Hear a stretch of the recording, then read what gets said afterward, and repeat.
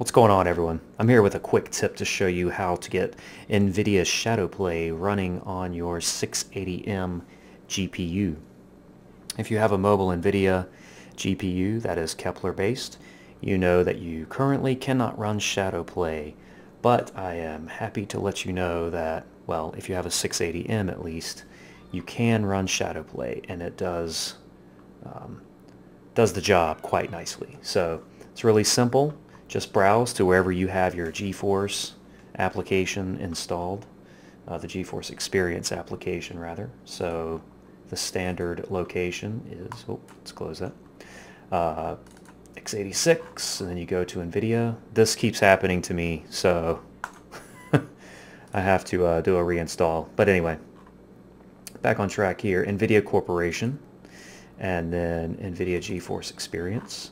And here you will see the executable. If you right click on it and go to send to desktop, create shortcut, it'll create a shortcut to the application. Okay, now if you just run this, it'll start the GeForce Experience application like normal, like this, but we want it to start ShadowPlay. So you right click and you say properties, and right here under the shortcut tab where it says target, go to the end of that, hit space, do a hyphen, and then ShadowPlay, and click apply, or just OK. Now when you run the shortcut, it will start ShadowPlay.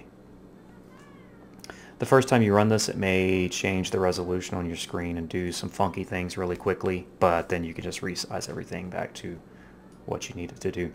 The first time you start this up, you'll notice the switch will probably be off. Just switch it on, so it'll start like this. Just click that switch. Everything should pop up like this.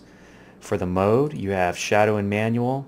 It explains what each of those are here. Long story short, Manual, if you hit Alt plus F9, it starts recording and writing. So wherever you have this set to write the video, it will just keep writing that. The Shadow, this is the functionality I prefer.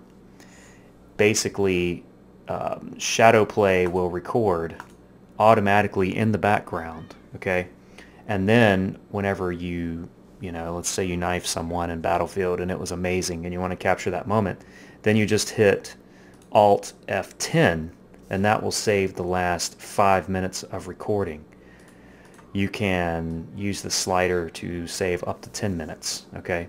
And it bases the size on the quality that you select for the recording. Alright, so I choose high, and then I'll probably keep this on about 3 minutes. That seems to be, you know, fair enough for the amount of time to capture whatever you want. Standard is 5 minutes. That's how it comes installed. Audio, in-game or off. That's pretty much what it looks like it gives you, and that's it. Preferences, I recommend doing this. Show recording indicator. This lets you know in the game that this is recording, and whenever you save it, you'll see a little dot appear that lets you know it is saving whenever you hit like Alt F10 or whatever. So export here, I have an E drive, which is basically an SSD that's dedicated for game recording and stuff like that. So change your location if you want to a dedicated drive to get better performance. And here you can change the combination of the keyboard buttons to toggle manual or shadow recording. And that's pretty much it. Then what you do is you start your game up, and you should see that little icon in whatever corner of the screen you selected if you chose to have that display. That does not record in the video, so you only see that watermark while you're recording. It's a visual cue for you. Okay, so now I'm going to go ahead and end this with some footage of Battlefield 3, which I played to see how it would record. It's pretty decent quality. The audio came out sort of muddy.